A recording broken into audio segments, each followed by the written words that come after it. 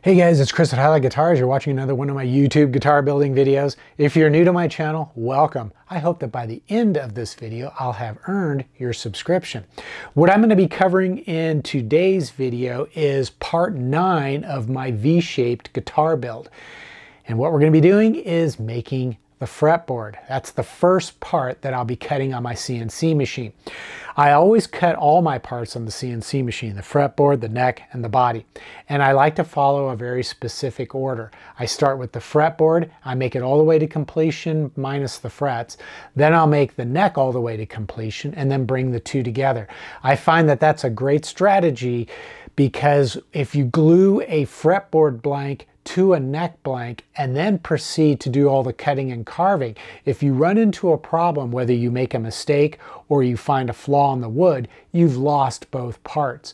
The way I do it, if there's an issue, I've only lost the one part. So it's sort of a cost-effective measure. And this video will be kind of interesting because I'm using some materials that I have never used before. When I make a fretboard, I typically like to use real wood. I just like the way the grain looks, and I think it enhances the beauty of the instrument. However, in recent years, as I have sourced fretboard woods like ebony, I have been disappointed in what I'm finding. The quality of the wood is declining, the availability of it is decreasing, and I'm having trouble finding woods that are of a suitable dimension that I need for the guitars that I build. So rather than spending way too much money for wood that's not going to be the right size or is going to be lacking in quality, I wanted to find an alternative, and a friend suggested that I take a look at a product called Richlite. And Richlite's been around for a while, and I'm sure many of you have heard of it before. It's basically a composite wood product. So I went ahead and bit the bullet and purchased a slab of black Richlite. And I really wasn't sure if this was going to be a product that I could trust and appreciate as a fretboard.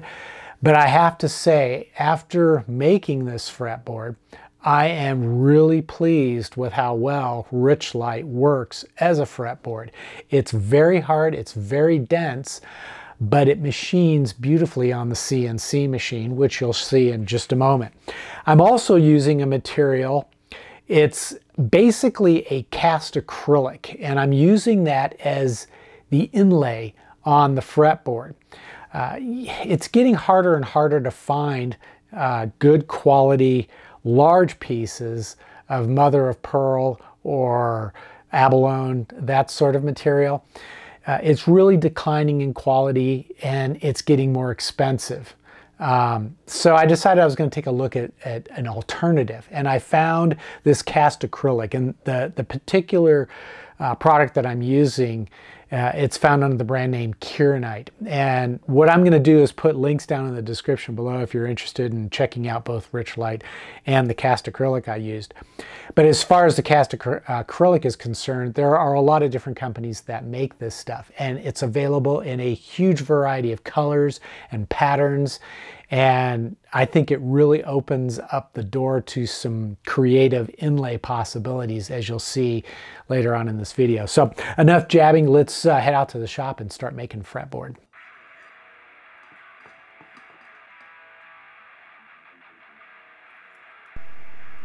Since I'm going to be cutting this fretboard on my CNC machine, I have to measure and mark the center line along the length of the blank as well as across the width. Then I'll extend those lines down the sides, and I'll use those lines to position the blank on my CNC machine's wasteboard. I have lines that are engraved into the wasteboard at the center of the X and Y axis, and I'll use those lines plus the lines that I'm measuring and marking to line up the fretboard in the center of the wasteboard. And that makes it really easy to quickly find my XY home position, which is going to be in the lower left corner of the blank. And it also makes it easy for me to keep everything registered as I switch bits to perform different cutting operations.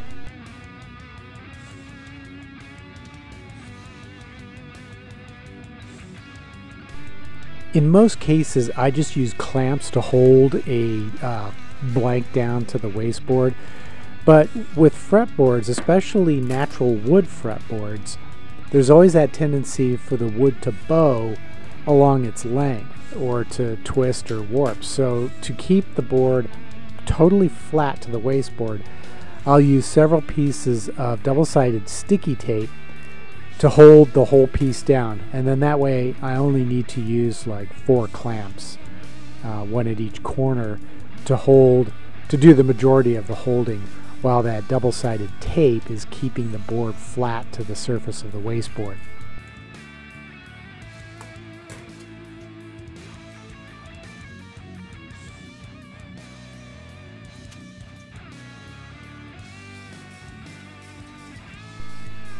Then I'll carefully place the blank so that those lines that I indicated on the sides of the blank are lining up with the center lines that are engraved into the wasteboard's XYZ position.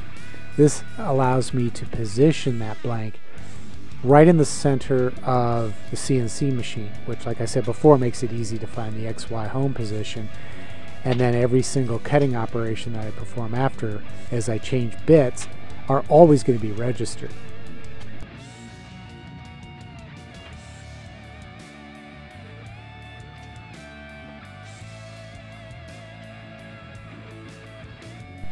There's going to be multiple cutting operations to make this fretboard, and I follow a very specific order that I find is more assured of achieving success. And so the first operation that I'm going to cut is the inlay pocket for the design that's going to be inlaid on to the surface of the fretboard. And there will be several bits that are used in this process. The first is going to be a 1/16 of an inch bit, which will hog out most of the material, and it will do so very quickly. Once that's done, I'll switch to a 1/32 of an inch bit in order to cut the fine details, and that'll take a little bit longer.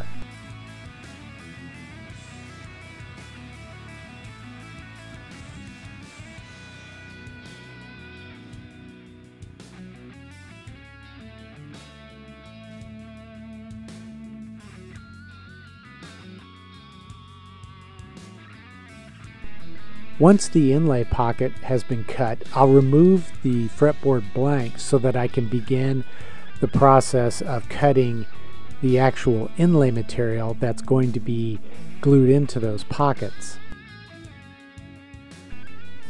The material I'm using is called Curanite, and that's actually a brand name. It's a cast acrylic that has a pattern that runs all the way through its thickness, and there are a lot of companies that make these type of products, but they all have different kinds of colors and patterns and all sorts of options that you can choose from depending on the look that you're after. And for this particular inlay design, I wanted a red pearl-like pattern that I could use for the roses, and then a white pearl texture which I would use for the stems. And this particular piece is 1/8 of an inch thick, so again I have to measure and mark the center lines along the length and across the width, and then I extend them down the sides, and then I'll use those to position the blank in the center of the wasteboard by relying on those lines that you see engraved in the wasteboard. It just helps keep everything nice and registered. Even though I'm going to be clamping this material to the wasteboard, I still have to use double-sided sticky tape because the pieces that I'm going to be cutting out of this are very small, fine detail parts, and those can't be clamped to the wasteboard. And if they're not firmly connected to the wasteboard during the cutting process, those pieces could go flying all over the room. So I have to use a double-sided sticky tape to help keep those pieces attached to the wasteboard after the bit has cut all the way through the material.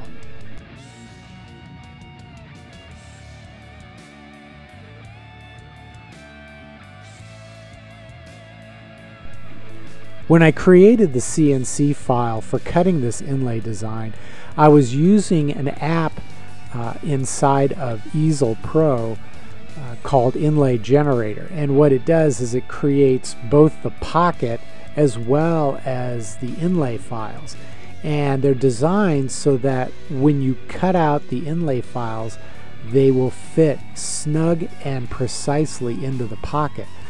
So for this particular operation, where I'm cutting out the pieces of the roses as well as some of the thorns, I'm using a 32nd of an inch 2-flute spiral upcut bit to cut out those pieces.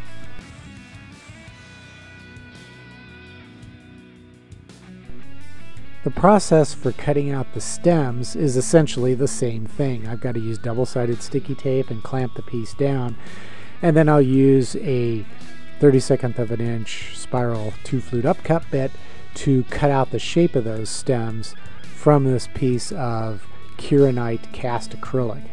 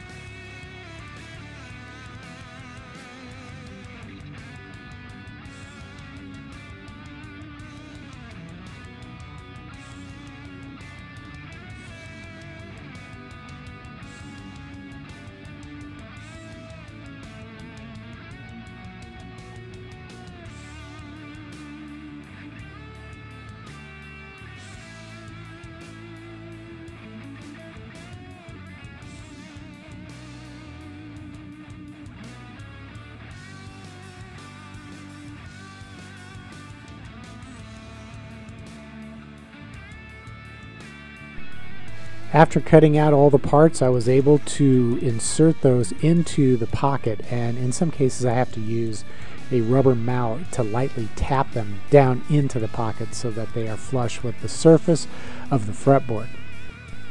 To permanently affix the inlay into the pocket, I use thin CA glue and drizzle it over the surface. Capillary action will suck that glue down into the pocket and permanently bond the material to the inside of the pocket.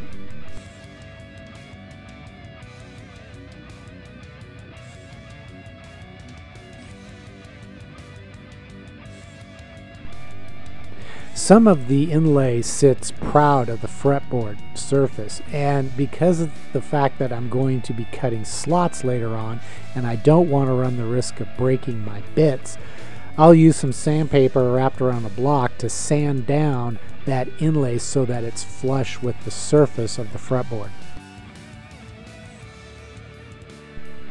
With the fretboard clamped and taped down to the wasteboard, I'm ready to start the next carving operation, which is to cut the radius in the fretboard. And this particular fretboard is going to have a 12-inch radius. So I'm using a 1/4 inch diameter 2-flute spiral upcut bit to cut that radius. Since I've already done the inlay, both the fretboard and the inlay will be radiused at the same time.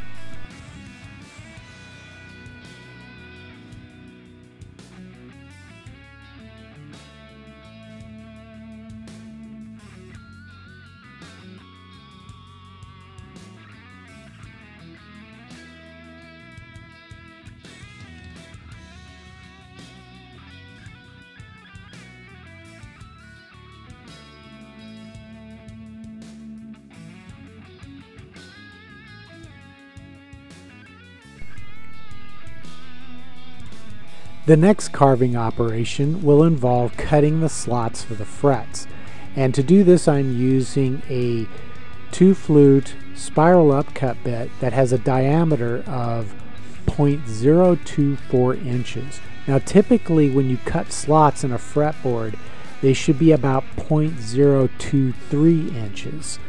However, the folks at Richlight recommend that you cut the slot ever so slightly larger, and as it turns out, the bits that I use are slightly larger than what is normally used to cut the slots. And that's because I also will glue the frets in with CA glue later on.